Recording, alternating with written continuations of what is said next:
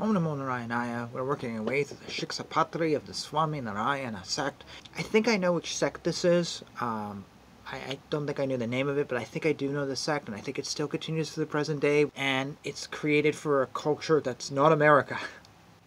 It's not European. It's an Indian culture that takes care of aesthetics and folks like this.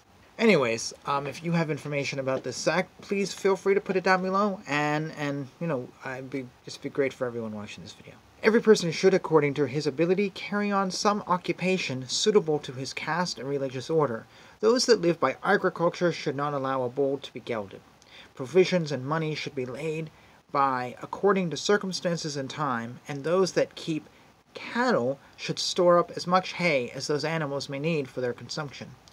If a man can himself attend to the proper feeding of cows and other animals with hay and water, then only he may keep them. Otherwise, he must not do so.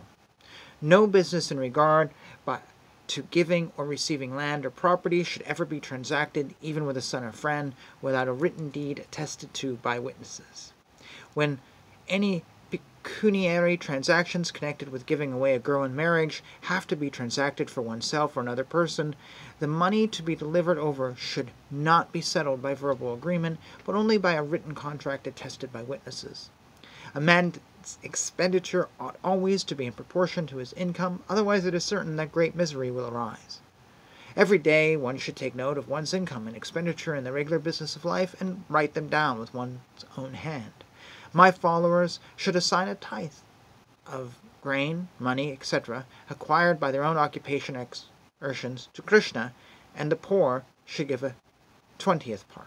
The due performance of fasts, of which the 11th day fasts are the principal, should be effected according to the Shastras and one's ability, for this will lead to the attainment of desired objects. Every year in the month of Shravana, one should perform, or cause others to perform cheerfully, the worship of Shiva with leaves of the bilva tree, etc. Neither money, nor utensils, nor ornaments, nor clothes should be borrowed for use on festive occasions from one's own spiritual preceptor or from the temple of Krishna. While going to do homage to great Krishna, to a spiritual preceptor, or to a holy man, food should not be accepted from others on the road or at places of pilgrimage, for such food takes away religious merit.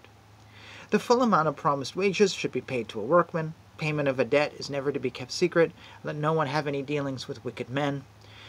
If through great distress, caused by a famine, by enemies, or by the oppression of a king, any danger or destruction arises anywhere to character, wealth, or life, the wise among my followers should at once quit even their own native country, and having gone to another, let them reside there happily. Wealthy householders should perform those sacrifices in honor of Vishnu which entail no killing of animals.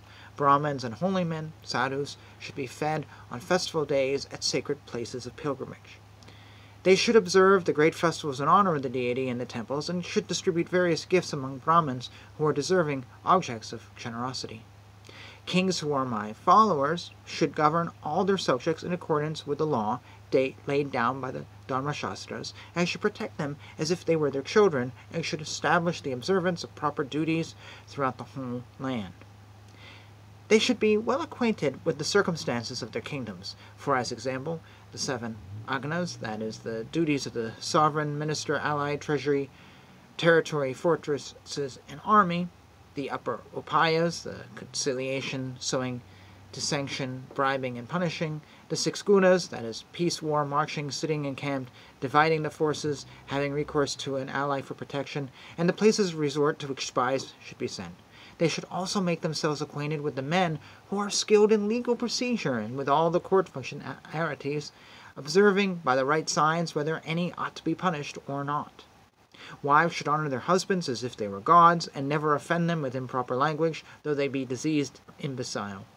No communication, even though arising naturally, should be held with any other man who may be possessed of beauty, youth, and good qualities. A chaste woman should not allow her navel, thighs, or breasts to be seen by males, nor should she remain with an upper garment, nor should she look at the antics of buffoons, nor associate with an immodest woman.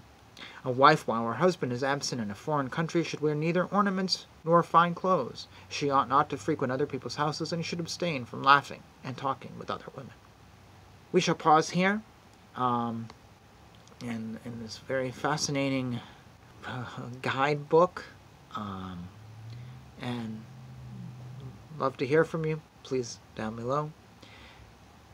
With that, I'll say Hare Krishna, Krishna Krishna, Hare Hare, Hare Rama, Rama Rama, Hare Hare.